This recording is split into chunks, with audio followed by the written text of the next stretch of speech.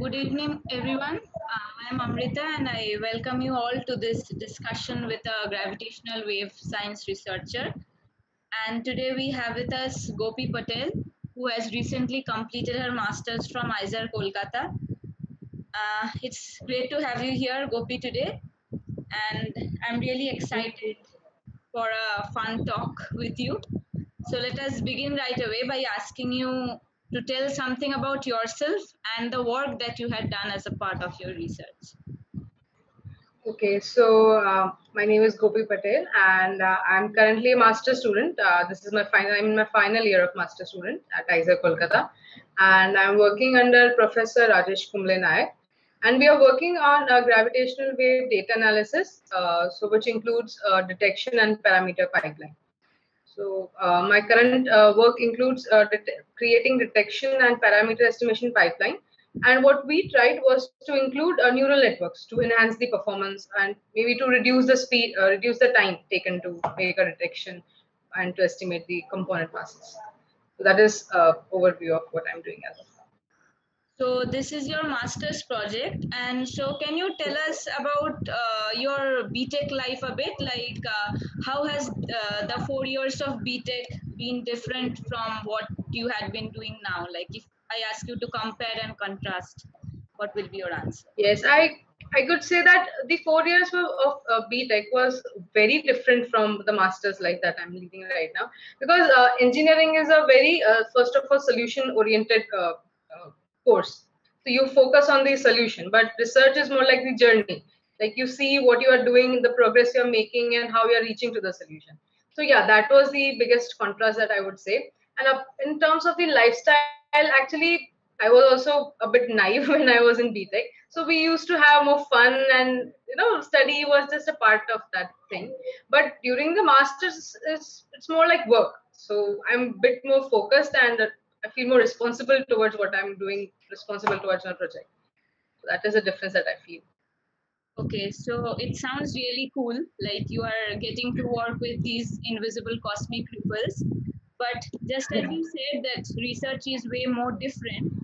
So my next question is, what had made you choose research over a real job? Like you completed BTech, you could have easily gone for some job, and maybe they say the life is easier when you get some job right after BTech.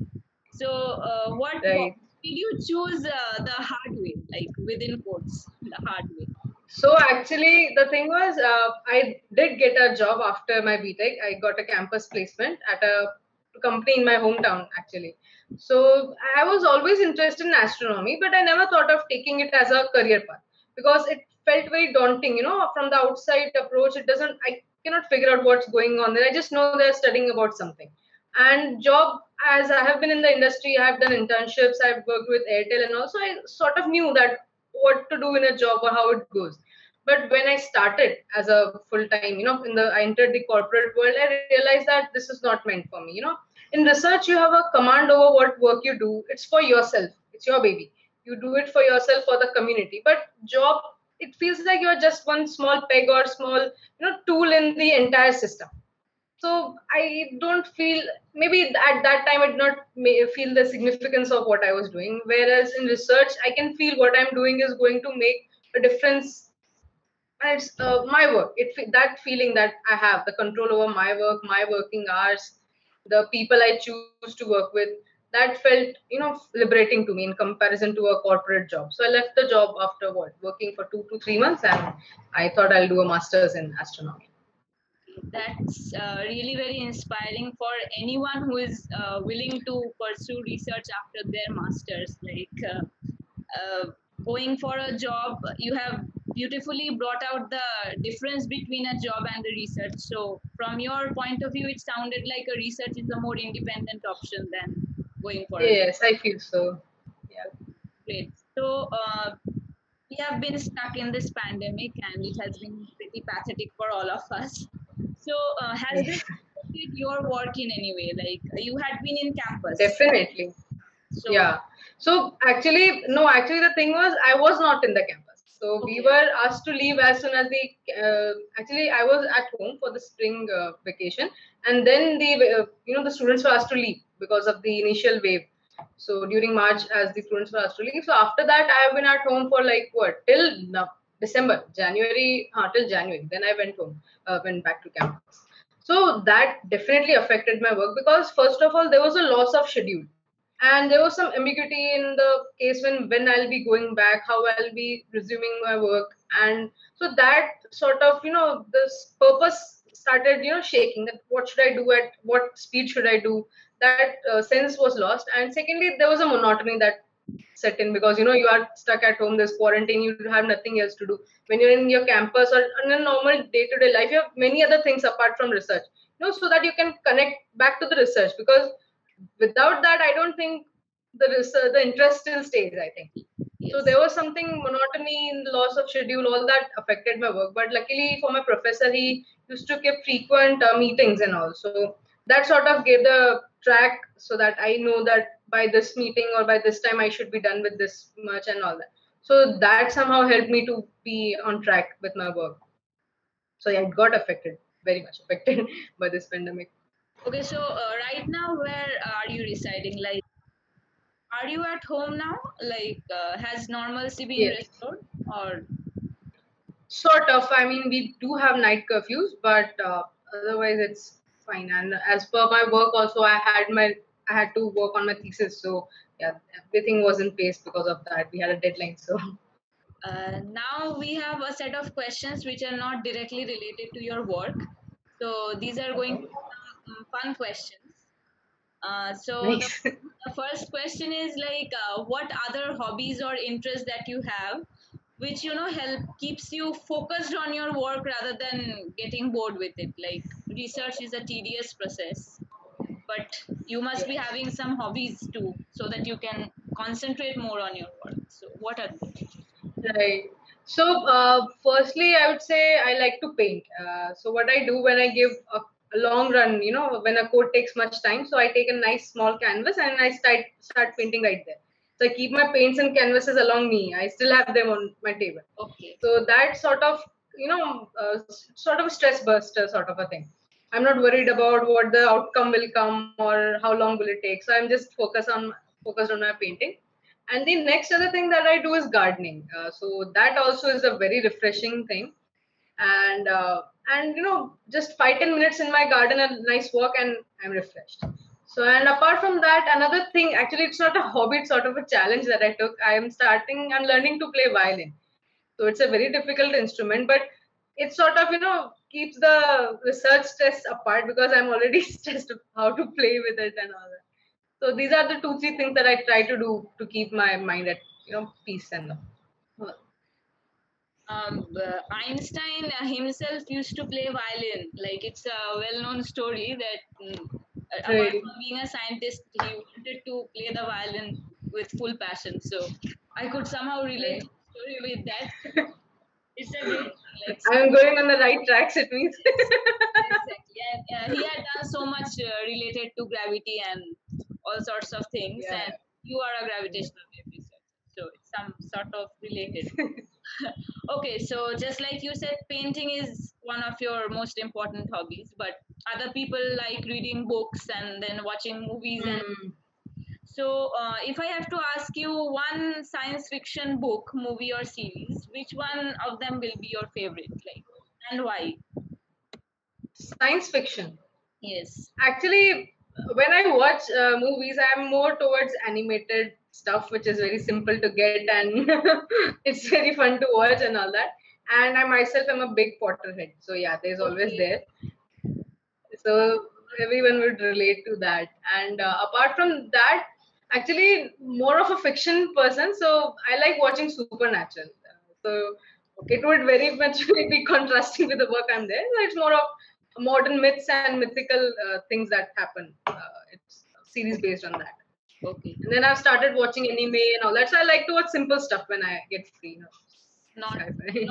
not exactly science fiction, but something which diverts you. Yeah, sometimes I like that, but I prefer Yes, something yes, simple. I get. And Harry Potter is really a great refreshment. Even I am a Potterhead. Okay. Yes. We all have some person which we idealize a lot, and we try to learn from that person. So do you have any particular astrophysicist or any scientist to whom you look up to a lot, like inspired? Yeah. So initially, it was Stephen Hawking's. We all have read the Brief History of Time. It is a mandatory book, and when you are in, in your earlier stages, everyone is talking about that book. But the most interesting part about that book, which I felt was not is it was definitely the science and the whatever he proposed over there, but also the way the thing was communicated. It was very interesting to learn about that, and the way he I think the way he thinks about stuff and how the way he perceives about the universe and what is going or what will happen beyond that is what made me interested towards that book. And apart from that, right now I'm very much inspired by the work that my supervisor does and how he does, more importantly, because I've seen people get very stressed and stressed by all this work. All the research work is tedious, it takes time and all that. But he seems very light about it and he enjoys it. Means if I approach him with some doubt or something, he'll explain it to me twice, thrice, in times. So that is what I'm inspired as of now. Like at this stage, I want to be like someone like him. Like this is Okay. who I look up to. That's a very interesting answer, actually. Like you first mentioned Stephen Hawking. He's definitely an inspiration for everyone all over the world. But the Yeah. next one, whom you mentioned, is definitely an inspiration for you in particular. Right. It's someone close to me, and I've seen him work. So that really, Uh, yes, this is a very important thing actually. We idolize someone who's really close to us, and not only people who are known worldwide. Okay. right. So the entire idea of this discussion is to popularize gravitational wave science amongst the student Right. community. So I have a couple of questions related to that. So, in your opinion, like if I ask you to spark an interest among the student community in the concept of gravitational waves, so what will be your idea of that? Like, how will you try to convince the students in getting interested in this particular area of astrophysics? So, what I feel is anything, not only gravitational wave, but obviously we are working on that. But one person gets interested in something only when it sort of gets an idea about it. So, for a student, if I'll tell him that we use laser interferometers and there is this black holes merging, I don't think he'll be, for a while, he'll be in, oh, black holes are merging and all that. But after that, he might not again look up what is going on and all that. So what I feel is to make it very basic for them to grasp it. I think it is very much. I don't remember. I mean, it's a very famous quote that you understand something only when you can explain it to a 6-year-old child or a very basic person. Yes, So I Einstein. think that is very Einstein's quote, right? I was confused between Einstein and Newton. Yes. So right. So that is what I'm saying, that it has to be very basic. And actually, I have seen it when I was in Vigyan Samagam in Kolkata. I saw the model and everything was very beautifully made, and that was to see things working in front of you. That can spark an interest, okay, right? I can figure it out on my own without reading multitudes of book or googling it. So that ease of information makes it very interesting for students. And apart from that, LIGO and gravitational waves are not just science fields. They involve a huge amount of engineering and technology. So when you try to explain the simple bits of how this thing works, it can attract a wide aspect of students, because some might be interested in just how it is observed. Some might be interested in what it takes to observe such things, or and some might be interested in like why gravitational waves are emitted and all that. So they're very different, a wide range of aspects of gravitational wave we can focus on. So yeah, my ending line would be that make it very basic and very simplified for them to understand on their own actually. Yes, it's actually very important. Like first we get the basics and then we move over to the tougher things. Obviously, Actually, I mean, I would not like to Google the terms that I've just heard. Like, if I'm in a lecture and they're telling me something about something, I don't want to Google everything once in a while. I just want to get everything from that lecture only. So, yes, yes. Okay. Since you spoke about astronomy in general, so like, do you have any other aspects of astronomy you are interested in other than gravitational waves, which you are working on right now? I'm very much interested in cosmology, the Okay. big questions of the universe. Actually, I'm hoping to move towards in the field of gravitational wave cosmology, the standard siren methods and dark energy and all that. So I hope that I might get to divert my research towards that field. And secondly, I'm interested in observational astronomy, like sky watching and all that, the phenomenal things. So these are my interests. Actually, the entire field of astronomy is very interesting. It's difficult It to. is. You cannot Yes. pinpoint. Yeah.